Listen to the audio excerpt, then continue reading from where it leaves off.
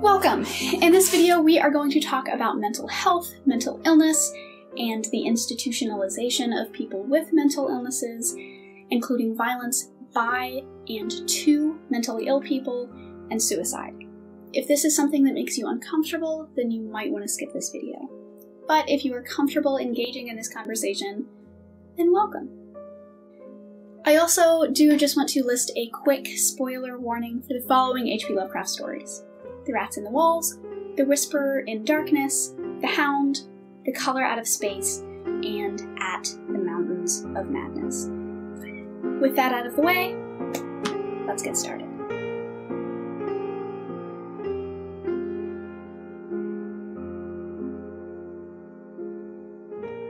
If I am mad, it is a mercy.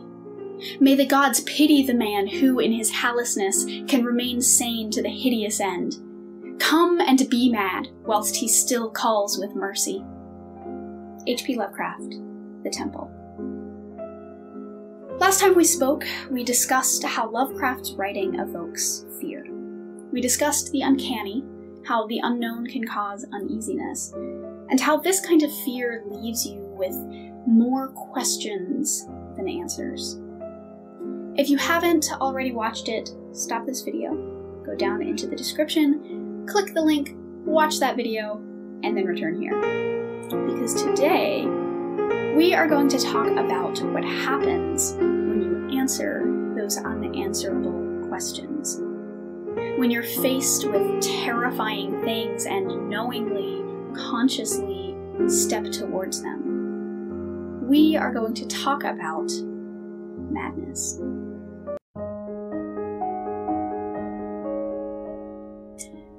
Madness is one of those words that can kind of mean a lot of different things.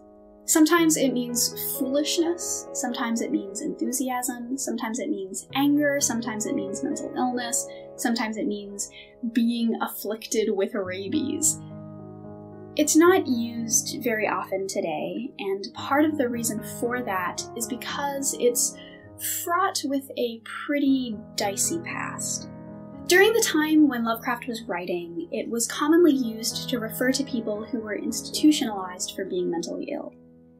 The institutionalization of these people was not good. They were often treated poorly, even to the point of their deaths. Because of this, mad has become almost a slur in the mental health community. And so knowing this, I want to acknowledge that I am consciously using the words mad and madness in this video.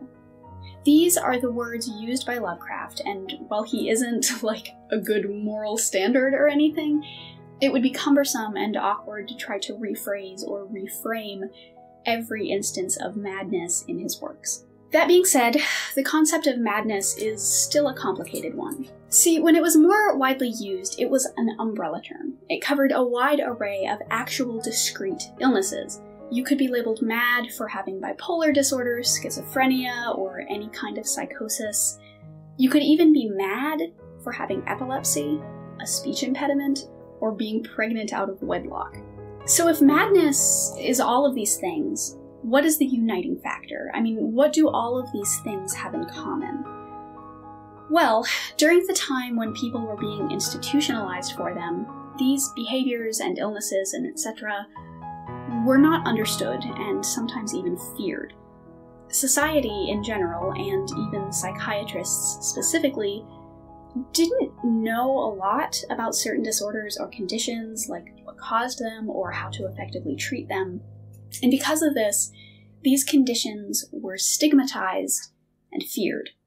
And when people fear something, they do everything they can to remove it from their observable reality. So madness in Lovecraft's time was kind of a catch-all for things that society doesn't like. Mad people are those who were pushed to the margins, ignored, feared, whispered about. So what does this mean for Lovecraft? Well, madness shows up everywhere in his stories. many of his characters become mad or are surrounded by mad people. The infamous author of the Necronomicon is referred to almost exclusively as the Mad Arab Abdul al-Hazred. Madness even finds its way into the title of one of Lovecraft's most well-regarded stories, At the Mountains of Madness.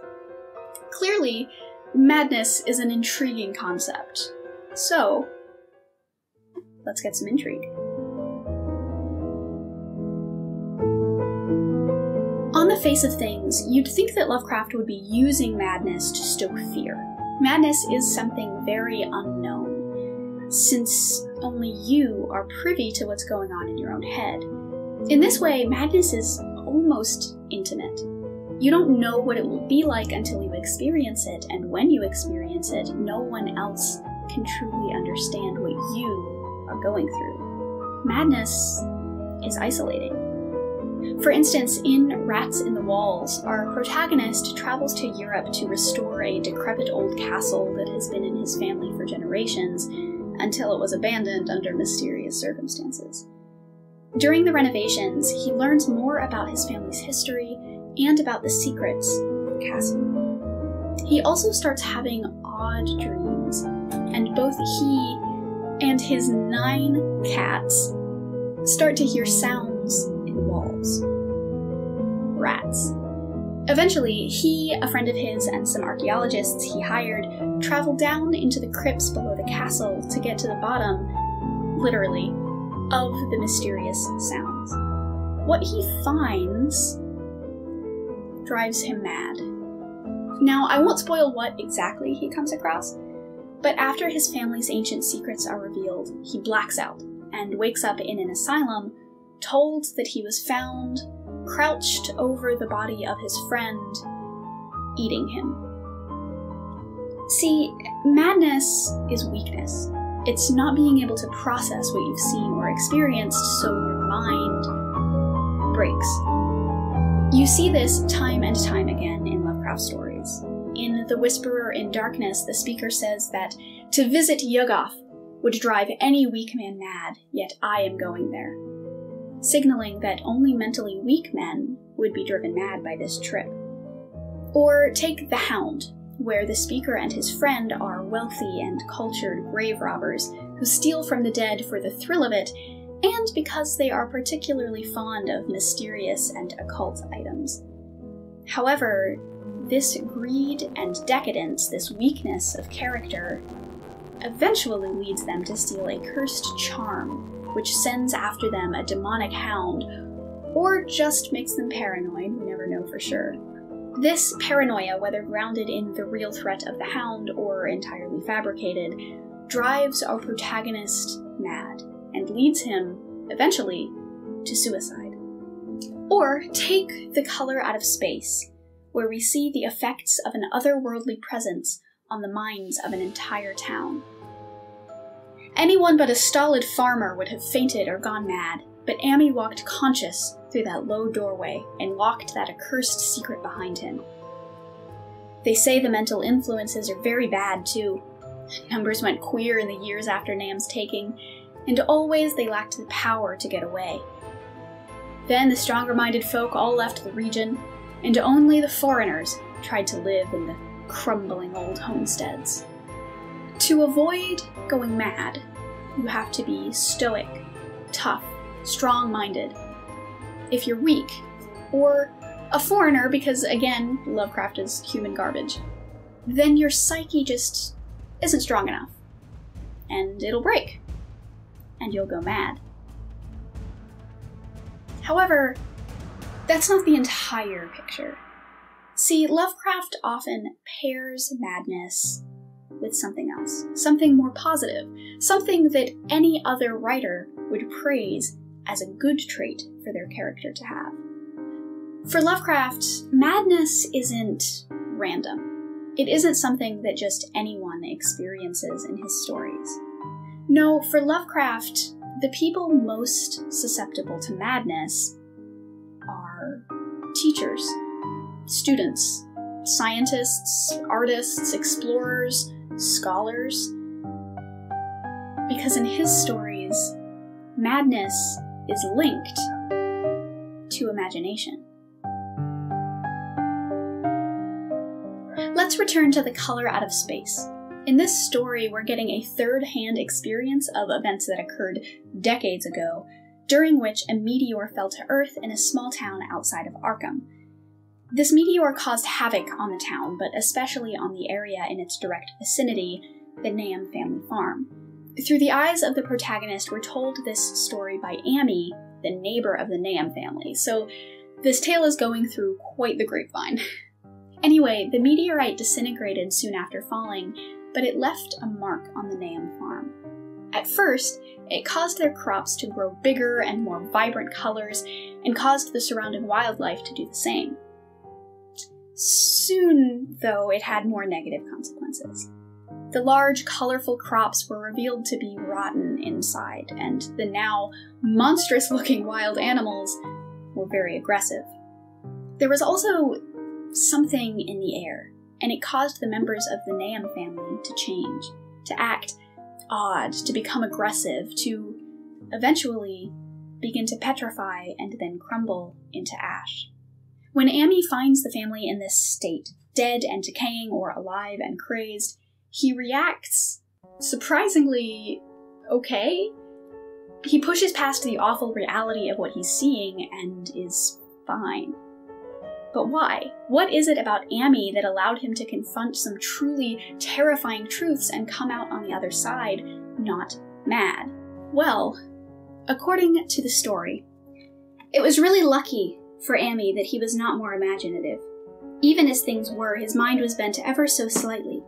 But had he been able to connect and reflect upon all the portents around him, he must inevitably have turned a total maniac. Amy's lack of imagination is what saved him from going mad. Therefore, having a good imagination makes you susceptible to madness. And there's ample evidence for this. Just look at Lovecraft's main characters. Teachers, students, scientists, artists, all people who are imaginative. All people who have positive traits, who are curious and intelligent. And all people who end up going mad, or worse.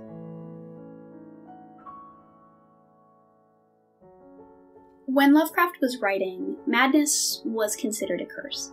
It was something that marked you as an other, an outsider. Within these stories, though, madness isn't so one note. It doesn't necessarily mean you're weak. It could mean you're smart and curious and imaginative. But what does this mean? The point of looking at madness within Lovecraft's writing is not to say that he was some kind of progressive who fought to destigmatize mental illness or anything. That just isn't the case. Instead, I wanted to show that madness is complicated. In Lovecraft's stories, madness comes to the feeble-minded.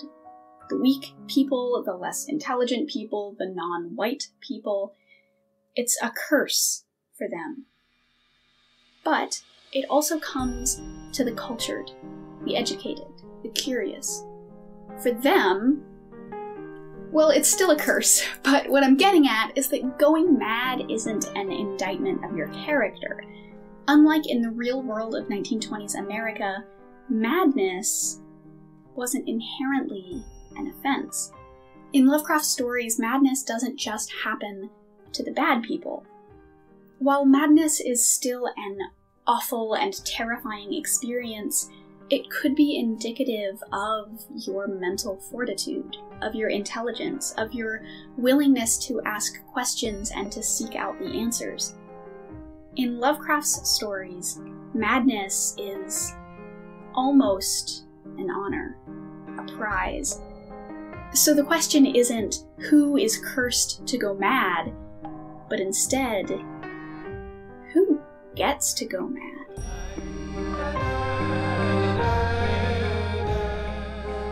What is it that leads people to become mad? In Lovecraft's stories, it's weakness of mind and spirit, but it's also imagination and curiosity. So what makes the difference? I mean, where is the line between a weak or strong mind? And ultimately, What is the point that Lovecraft is trying to make with all of this? To answer these questions, we need to get to the root of the problem. When we looked at fear, we saw that we are most afraid of unanswered questions. But looking at madness, we see that trying to answer these unanswered questions, being curious and imaginative enough to face the unknown, leads us to madness. So, what do we do with this chiasma? What lies in this chasm between fear and madness? Well, that's an answer for another time. But be certain you want to know the answer. After all, knowledge is dangerous.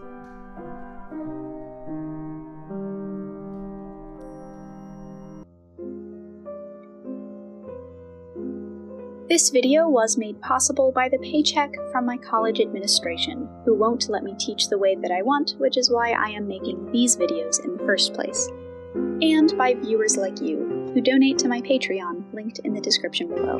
Thank you!